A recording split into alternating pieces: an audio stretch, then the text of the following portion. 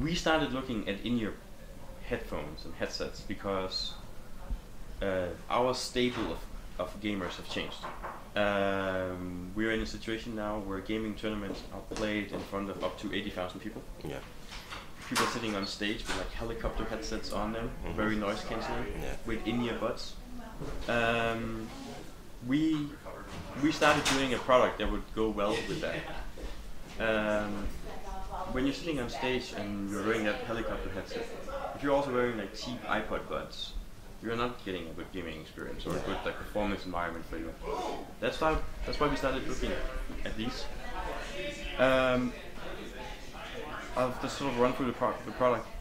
It has a flat, non-tangle cord, and it is genuinely a non-tangle cord.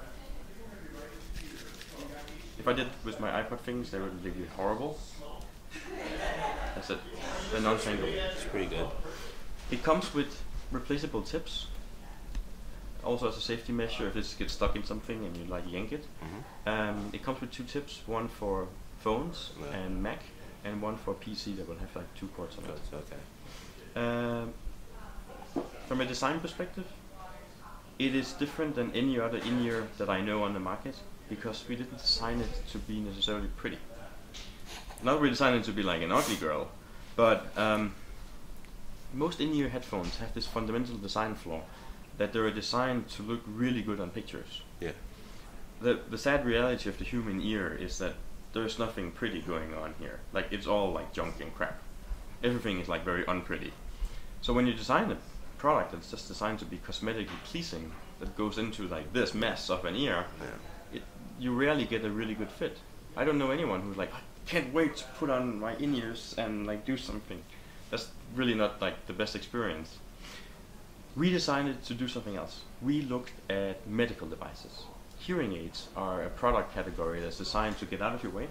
You plug it in when you get up, you take it out when you go to bed, and the less you have to think about the fact that you're wearing it, the better it is. Yeah.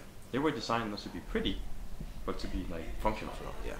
That's what we've done. We've created a product that you'll put on like this, over the ear, and it's designed just to fit into your ear canal. You can simply feel it when it's snug in. It's a very, very comfortable fit. Okay. You can go to the gym with these, you can run with them, and they'll stay put. The technology behind them are what's called balanced armature, which is an incredibly distortion-free reproduction of a soundscape. Instead of having a normal driver that will like move and have distortion, it's basically a metal plate that goes up and down and reproduces sound. But since the metal plate doesn't move or doesn't bend, there's no distortion. That means that from a sort of spatial awareness perspective, like you cannot just hear the guy behind you. Like he's right over there and like 2 steps up. Yeah, it's great for gaming. It's probably the best sounding headset under $200, in my opinion. And they'll ship for $129, so we're very aggressively price point in this. What is actually the name of the headset? SteelSeries Flux In-ear Pro. Flux In-ear Pro.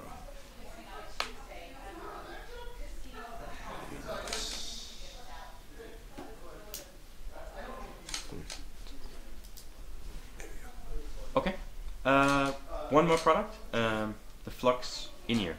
Okay. Here we did something completely different. This is a normal driver unit, so no balanced armature. It's a 6mm driver unit, so basically the entire chamber in here will be a driver unit. Yeah. And they're designed to function differently. You put them into your ear, and because they have the shape that they have, you can tuck them in until you feel like a suction effect. They're basically created like suction cups. Nice. So you'll get like this effect of like almost a small vacuum, and that's what holds them in place. What's more remarkable about this product is we use the same non-tangle flat cord, but the price point is $49. You get a lot of audio product. It's very nice. Now, does it have volume controls also? Yes. Okay. Microphone here. Okay.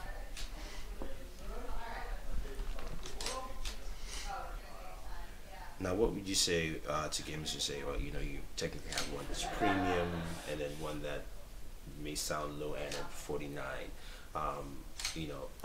are you looking at something that would be in the middle, or are you just looking at those two positions? It's just two positions right now. And I think in-ears for gaming is a category that pretty much doesn't exist right now. So I think like if we can just establish the category, we'll be very, very happy for a long time to come. I think with the price point between $129 and $49, we sort of cover like a wide range of stuff.